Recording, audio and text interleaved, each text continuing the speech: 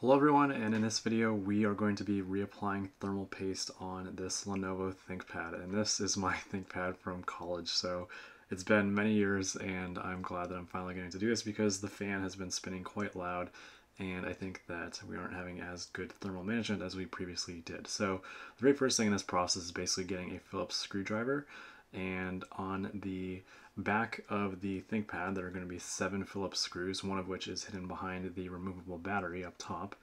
And so once you remove the 7 Phillips screws, and you don't fully take them out because they stay seated in place because there's these retainers behind them on the other side of the plate, so you just need to fully loosen them.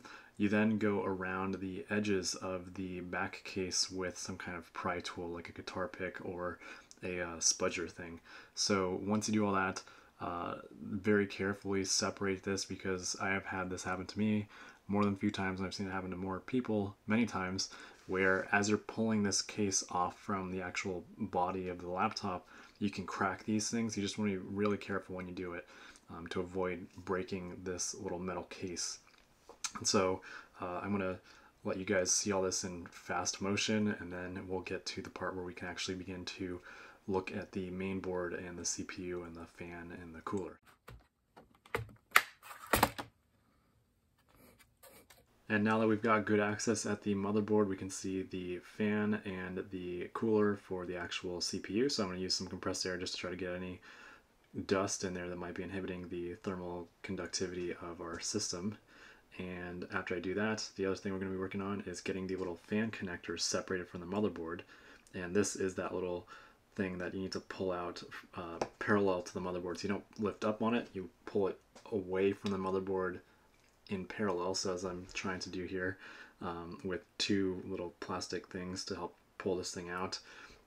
After I got it a little bit separated, I finished pulling it out the rest of the way with with just my hand. But you want to be really careful with this, because if you tear off that part from the motherboard, you'll need to do some component level repair to get this thing working again, which will be very expensive. So after that, we've got 4 Phillips screws, and so we're going to use a screwdriver to loosen these screws up. They are torqued on pretty well from Lenovo, so you want to make sure you've got a good bit on here that's able to properly grab down on those screws.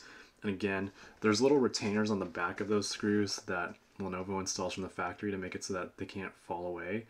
But in my case, I completely took them all the way out just because I wanted to make sure that nothing was holding on that CPU cooler as I was pulling it away from the actual motherboard, because I didn't want to break anything. So I just used the little spudger that I had to kind of help pull the threads up and away from the actual retainer, so I got the screws completely off of the actual cooler, and then gently lifting up on the actual fan. And it was a little bit sticky, I don't know why, so I didn't spill any soda, but yeah, so just gently lifting up on this thing and removing it and being really careful to not break anything, because this stuff can get kind of pricey. But we got a good angle of the CPU cooler. You can see all the copper they use. We can see the old thermal paste, and we can see how it's kind of flaky and a bit crusty. So the more stuff you have there, not good. So I'm going to use a cloth and some ethanol to clean off the old thermal paste, both from the actual CPU cooler and from the actual die on the CPU itself. And interestingly, I saw some other ThinkPads that there's some ThinkPads, they only have like 1 location where you have your thermal paste applying to actually contact it with the cooler. And in mine, it's got 2, so that might be like the CPU and GPU, or some other weird CPU architecture that I haven't seen prior. But basically, yeah, so this is a ThinkPad T460, and it has the 2 dies right there that you do need to make sure you get cleaned with the ethanol prior to applying the new thermal paste. And I don't really care about the stuff around the chip too much. It's mostly just the surface itself and the surface of your cooler that you want to make sure is clean and free of oils. That's the reason why I use ethanol. Don't use water, because water is conductive. So ethanol, and then the ethanol evaporates very quickly, which is also great. And I was just trying to blow away little residual bits around the die, just so that I have as good of a contact as I can between the CPU and the actual copper heatsink that it's contacting. And then from there, I've got some Arctic Silver 5, and I think I just give it a last little good clean just to make sure I'm happy with this, because it's been many years since I've touched anything. And so now I'm going to get some Arctic Silver 5 and I'm going to put on about a rice grain worth of volume onto the surface of that thing, and the other die too.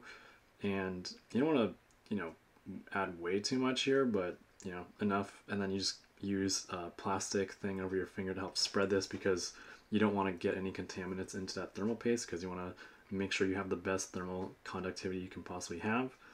And so after we do this, we get everything all nice and clean, and basically we're just making sure that we get the best cooling performance we can out of our little laptop, and take advantage of this opportunity to make sure that we have the best or most surface area possible for heat conduction to happen. And so once we do all this stuff, it's basically pretty simple. You just throw this thing back on, and some people, you can jiggle it a little bit, kind of like that, just to make sure that you are getting that nice thermal contact between, or that direct contact between the surface of the chip, the thermal compound, and the actual copper heatsink. And so once you've done that, I'm threading in the Phillips screws onto the CPU cooler again, and these ones were torqued pretty hard, so I torqued them pretty hard back on too. This is the first time it's ever been done on this laptop, so I just wanted to have a similar torque spec as what Lenovo had. So that thing is pressed firmly onto the CPU, and then we're just reconnecting up that fan cable into that motherboard. And once we've done all that stuff, we can clip back on the top case that we have and screw in all of our retainer screws for the top case, put in our new battery, and then from there we are good to go. I just wanted to run a quick check before I put it all back together, because so I hit the power button here, and I wanted to make sure that fan actually spun up, because worst case scenario is like you didn't connect something the way you should have, and then that would lead to some issues. So we've got all that great, and now all we need to do is snap everything back together and screw all the Phillips screws back down, reattach the battery, and double check that everything's working the way you expect it to. And thank you all for watching. Hope this video helps, and I'll talk to you next time.